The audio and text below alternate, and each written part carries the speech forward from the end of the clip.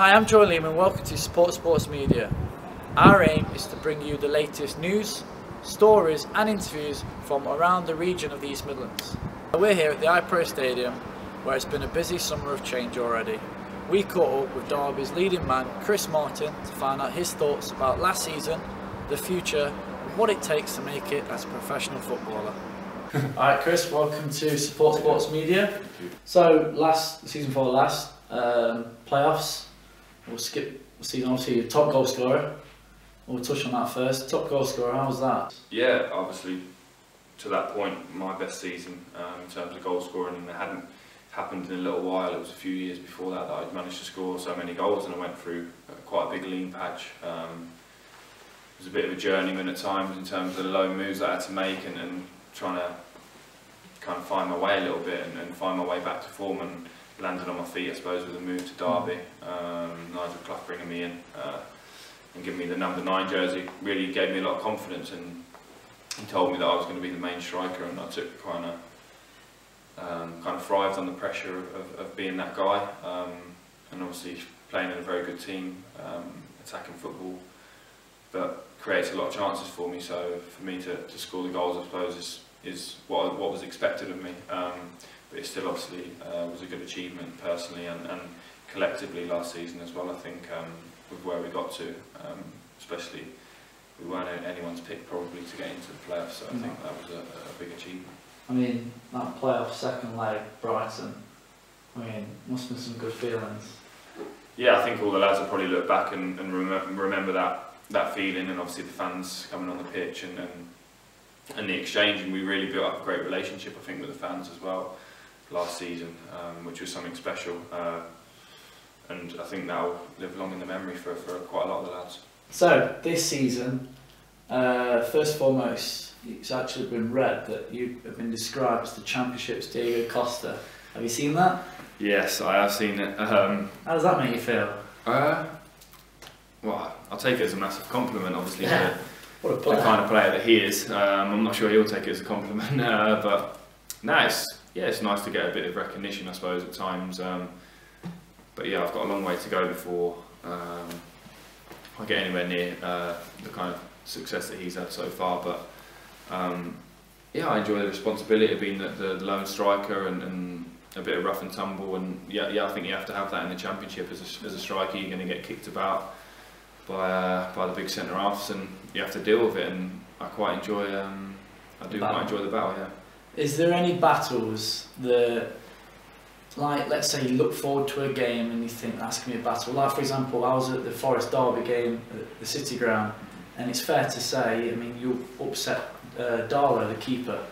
Now, is there anyone you look forward to playing against? I mean, I wouldn't say no any individual really, but yeah, I just enjoy it. I enjoy the banter and just kind of getting involved and getting in the mix a little bit and upsetting a few people. I think sometimes you can get into people's heads, and that can give you a little slight edge in terms of trying to win and maybe put people off the games a little bit. And I think I enjoy it, and I think if you give it out, you've got to take a little bit of stick as well, and that's certainly the case.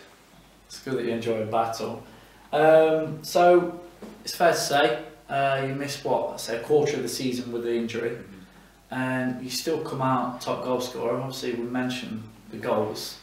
Well, that must give you a little bit of pride in the fact that you can be top goal scorer, yet you miss a quarter of the season. But on the other hand, it must be a bit deflating the fact that they relied on you so much. And we asked a few Derby fans, and they said the downfall of the season was they miss you. Yeah, I'm not sure. I think obviously it coincided with us going on a bad run of form, so I think sometimes you can become a better player than what you are whilst you're injured, if things are not going quite right on the pitch, and I think that's probably the case in what happened. But I think there were several factors. Obviously we had injuries to other people as well at the same time. Whilst I was injured, obviously Darren Bent got injured, Johnny Russell was injured at a certain time, whilst I was as well, George Thorne and John Eustace as well in another key position for us in the terms of the shape and the way we play. So yeah, it wasn't just my injury, the fact that we hit bad form. I think that possibly contributed to it slightly, but also people lost form and lost a bit of confidence, I think, and obviously with the confidence issues that can sometimes snowball in a positive way and as we've seen in a negative way as well, and it's difficult to kind of come back from that after you've had a run of games where you've lost confidence, and I think that's what happened at some point this season. Would you say at the start of the season, obviously it's fair to say, like you said earlier, no one expected you to be up there, but when McLaren came in, for example, 2 years ago, was always his goals Premiership, and was it the start of this season, was it always Premiership, or? Yeah, I think it was his goal, and I think it was the players' goal as well. Individually, we wanted to get promoted this season. I think last season was perhaps slightly different in the fact that we weren't expected to do it, and yeah. I think the manager said a couple of times, he called it the innocent climb a little bit, in the fact that we weren't expected to, but we kind of rode the wave a little bit, and everything kind of snowballed in a real positive manner, and we were able to get a hell of a lot of wins in a row and different things, and I think that kind of matured as a team along with that success. And yeah, it's always been a target, I think, and that's the reason why several players and quite a lot of players would have come to Derby, because they've seen it as a bit of a sleeping giant in the Championship that could progress into the Premier League. But I think that's obviously the case with a hell of a lot of Championship teams as well. There's so many big teams in the league that are looking to get out of it, so it's tough. But I think I've always held that ambition, and I think obviously the manager, since he's been in, and even the football club as well, that's the direction they want to go in, and really trying hard to get there. It was said this week on Sky Sports that the Championship is the toughest league to get out of. We're going to talk about things like that later, but would you say, obviously you got promoted from League One and you've been promoted from the Championship with Norwich, do you think it is the toughest league? Yeah, I've not played too many games in the Premier League, only a couple, so I can't really comment on in terms of how tough that is. But I think out of the other leagues I played in, obviously the Championship, League One and League Two, and I would say it's most definitely the most competitive from top to bottom. I think you see it week in, week out in terms of the bottom teams beating the top teams, and there's just not much of a gap between the qualities of the teams. And I think when you look at other leagues, even around Europe and the Premier League as well, there's such a big gulf between the top and the bottom, and that's just not the case, and that's what makes the Championship such exciting at times, and also so competitive. I mean, you look at that last day and the highlights for all the games going around. I mean, Ipswich were in and out, Wolves could have been in, a couple more goals, yourself fell out, just insane, and it is exciting like you say. So yeah, it's a great league, must be good to play in. Yeah, no, I really enjoy it. Obviously I'd like to play at the highest level as well. Yeah. That's something we would like to get out of it, but like you said before, it's a tough one. So you started at Norwich lad. How was it breaking through into Norwich's first team for all the youngsters out there that are trying to get into professional football? How did you find it? Yeah, it's tough, it's hard work. You've obviously got to put the hours in, you've got to be dedicated, and I think also along the way you've got to have a little bit of luck. I found that out when I made my debut for Norwich. Obviously it was a lot of hard work. I joined there when I was 10 years old. Made my debut when I was 18, but to make my debut I had to have, I think there was 3 or 4 injuries to players. Robert Earnshaw was injured at the time. I think Dion Dublin was injured, a few other players. And that's what gave me the chance to get on the pitch, and that you have to be fortunate sometimes in that respect, and I was, and everything kind of snowballed from there. I scored a few goals when I first broke into the team, and then, as they say, the rest is history. But it's obviously tough to get your chance, and you have to keep plugging away, and then just hope you're good enough, really. And I was fortunate enough to get the chance and take it. You say Earnshaw and Dion Dublin. I mean, it's not bad to learn off them, and you probably had Huckerby as well. Yeah. So I mean, did you learn anything from those guys? Yeah, definitely. Yeah, I had a really good upbringing in terms of football right throughout the academy, in terms of the coaches I worked with and the players that I saw on a daily basis, and like you just touched on there as well, the players that I played with when I was younger and really learnt from, and gave me advice. Dion Dublin was terrific at that. You could go to him with literally anything. It didn't even have to be about football, but he had time for everybody, and obviously he'd been there and seen it and done it for so long, and we were obviously really appreciative of the fact that he would give us that advice, especially as youngsters, because it's not terribly easy always talking to the older pros when you are a young lad.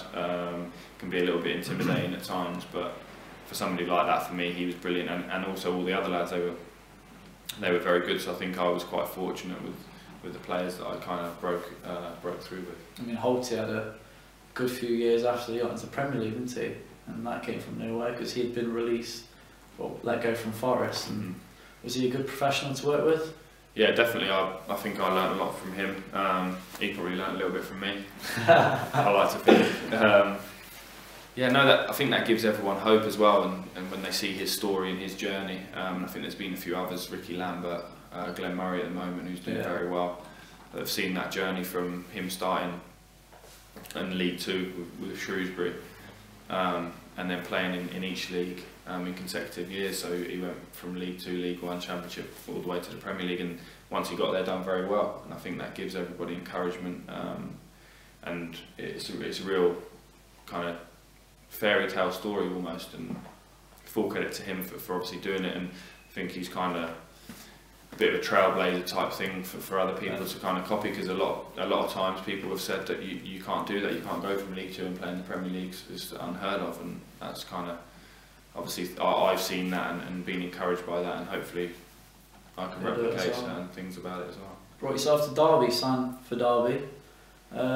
Why Derby and why the East Midlands? Any reason? It's a very good club and they wanted me. Nice to be wanted. Yeah, well that helps. Yeah, obviously leaving Norwich was my only permanent club before then, and to be perfectly honest with you, I said to a lot of people, if things would have worked out, I would have probably spent my whole career at Norwich. Yeah. If in an ideal world, it doesn't obviously work out that way all the time, but obviously being from there and family still living there, friends and stuff all being Norwich City fans, so yeah, that was my ideal club. But like you said before, that journey came to an end, and I think I picked a very good club in Derby, and I was obviously grateful for the fact that they wanted to sign me, and I probably didn't appreciate the size of the club before I came in, but I learned very quickly, and it was a pretty good decision, I suppose, how it's all worked out. After being on loan and everything, in that gap period where, like you said, you're a bit of a journeyman then, after not really wanted at Norwich, would you say it was nice to become, like, to score the goals last season and to become like a star man, the leading man at Derby? How did that make you feel? Yeah, it was pretty good. Obviously I'd not been used to it for a little while, and it was nice to kind of prove to myself that I could still do it, and to other people as well. I always felt like I was able to do it, and it's quite satisfying that kind of bet bore out and I was able to do it. Does that ever get too much? Like, let's say you're both out, you have a nice little meal at TGI Fridays.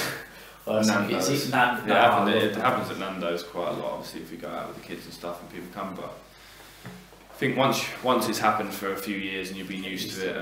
Do you mind it? No, it generally doesn't bother me. I think certain people probably it does, and I can understand why they obviously want their privacy and stuff, and if they're out with the kids and different things, but I think it happens reasonably often. You kind of take it in your stride and get used to it. It's 10 seconds out of your day, yeah. It's not really a big thing. Fair enough. And the fact that you're where some or most people would want to be, do you know what I mean? They're all Derby fans and you're playing for Derby. Yeah, I don't think it's too much to ask to take a few seconds out of your day, especially even more so for the young kids and stuff, because you can really make their day. I don't think sometimes you wouldn't appreciate how much it can actually have a positive effect on them. So yeah, I'm thankful to be in the position I'm in, and I would like to think that if I was that little kid going out for an autograph, that I wouldn't get turned away. So did you used to do that?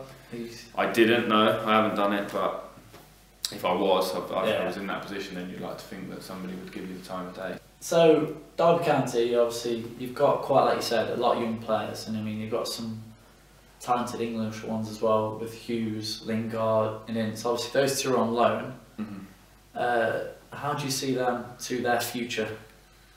Yeah, really positive. I think they've had a good effect on us, especially Tom Ince with the amount of goals he scored and the important goals that he scored. Obviously they turned out to be not quite enough for us, but at the time they were extremely important goals, and yeah, he's been a real good character around the place, as Jesse Lingard has as well, and I can certainly see why they're Premier League players and they're in the position they're in, because they're got some great talent. Do you think they can go on to being England superstars, or? I think it's probably a bit early to judge whether they can, but I think, like before, like I said about Jordan Ibe, I think those two have also got all the skills and they've got the potential to be. What their path is going to be is obviously difficult to predict, but I think if they keep at it and work hard and show the attitude that they've shown coming here and the work ethic, then I think they've got a great chance. If you were to tell young lads at Derby coming through, how they're breaking through, what would you tell them the key is to being successful and getting into the first team? Being good enough. Yeah, that might help.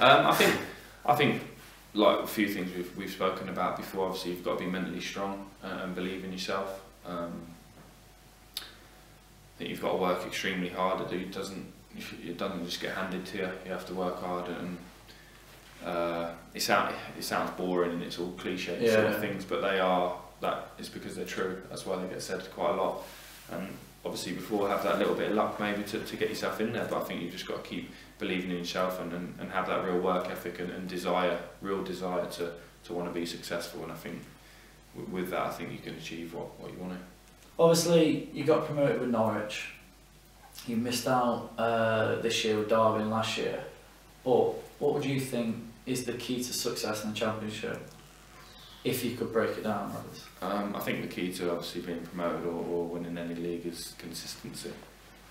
That's probably one of the biggest points. I think consistency, obviously individually and as a team. If you can be 7 or 8 out of 10 every week, you're going to win a hell of a lot more games than what you'd lose. And I think that's something that we've been striving for this season. We've not managed to quite work out, but that's what the other teams have had. You look at Bournemouth and how consistent they've been, and even last season when you look at Burnley and Leicester, and they just performed well week in, week out. And the better you perform, the more chance you give yourself of winning games, and that's something that I think every team's striving for, is that consistency in that. I mean, it's fair to say you no longer just bully your way out of the Championship. You look at Bournemouth play football, Watford play great football, and yourselves, up until your bad blip, were playing some great football. Yeah, I think you can get it done in different ways in terms of the footballing philosophy. I think obviously you have to work extremely hard and have a little bit of luck along the way. A few decisions go for you here and there can obviously always help, but yeah, there's different ways. Obviously, you look at Swansea, done it previously. Norwich played good football when they got out of the league, and but then you look at somebody, perhaps they might not appreciate me saying it, but somebody like Burnley, who perhaps didn't play as free-flowing attacking football, but they played extremely effective football. They knew what to do and what decisions to make at the right time, and managed games really well. So I think you can get the job done in a variety of ways, but I think, like I said before, all those guys had real consistency in their performance levels and managed to do it week in, week out. So, we're end of the season. How long is the period where you have time off, you switch off from football, or you switch off from training, and then when does the planning begin for next year for yourself? So obviously before pre-season starts, when do you start, right, I'm getting ready for the next season? Now, probably. It would have started, I think obviously the club and the manager would start now in terms of who he maybe wants to bring in and how they want to go, what direction they want to go in terms of playing staff. Yeah, for me, I've thought a little bit about next season, but I think it's key, and it's real good for you just to get away and not think about football for at least a couple of weeks. Have some time with the family, get some sun somewhere, and then after that, I think it'll be concentrating. I like to set goals for myself normally at the start of each season, and I think it's quite good to obviously work towards those. I think quite a lot of players probably do the same thing. But that will start probably in a few weeks' time. But the training pre-season, I think, starts for us on the 25th of June. So it'll be roughly around 6 weeks before the season starts. But nowadays, obviously, we get programs over the summer that we have to keep up to date with, and still obviously working throughout. You don't get total time off. You have to maintain your professionalism, I suppose, over the summer. you can't really switch off for too long, maybe a couple of weeks, and then you have to get back on it. Many lads struggle with like switching off and gaining weight and. Probably myself. Is it tough or? Obviously, because you're not really training as much every day.